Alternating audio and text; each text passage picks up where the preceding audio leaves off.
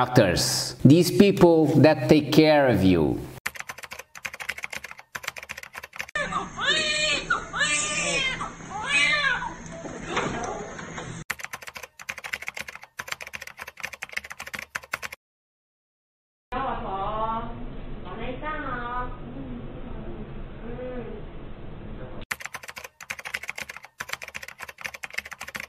Dr. Boutte's own YouTube marketing, featuring patients knocked out, buttocks are bared while they're under.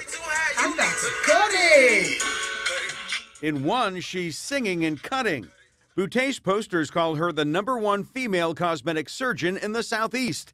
She's settled 5 malpractice cases in just the last 6 months. 4 more are pending.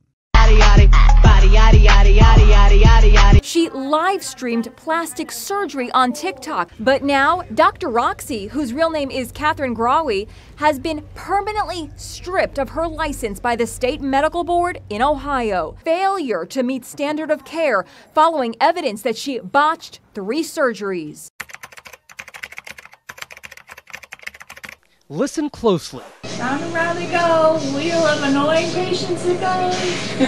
Where to land, nobody knows. That's the voice of a doctor, anesthesiologist Tiffany Ingham, before a routine colonoscopy at a Northern Virginia hospital in April 2013. He used his phone to record post-op instructions, but he says he did not press stop before he went under, unknowingly capturing Ingham's cringeworthy conversation.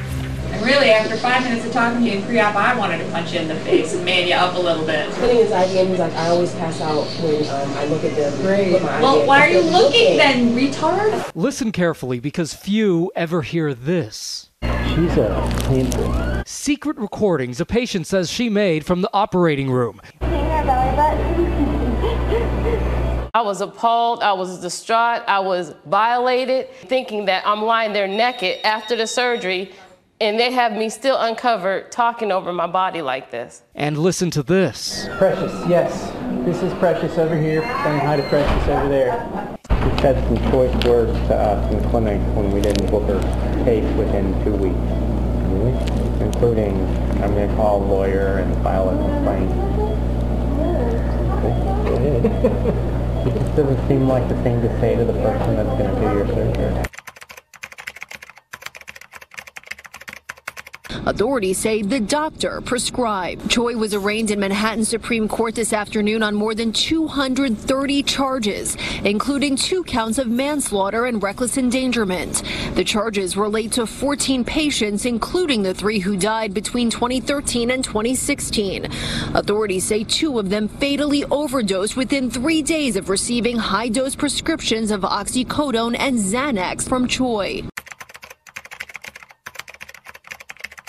Now to a stunning new report. Thousands of doctors across the country accused of patients under their care. The investigative team at the Atlanta Journal-Constitution has put together a first-of-its-kind list of more than 2,400 documented cases over 16 years. But wait, there's more. They want legal protection, so people just leave them alone while they take care of people.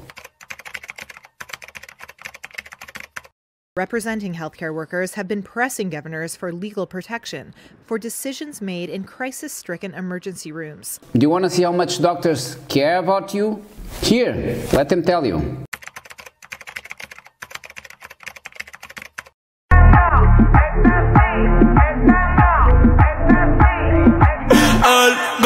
Tito tuyo te perdió, Tito tuyo te perdió, Tito tuyo te perdió, Tito tuyo te perdió, Tito tuyo te perdió.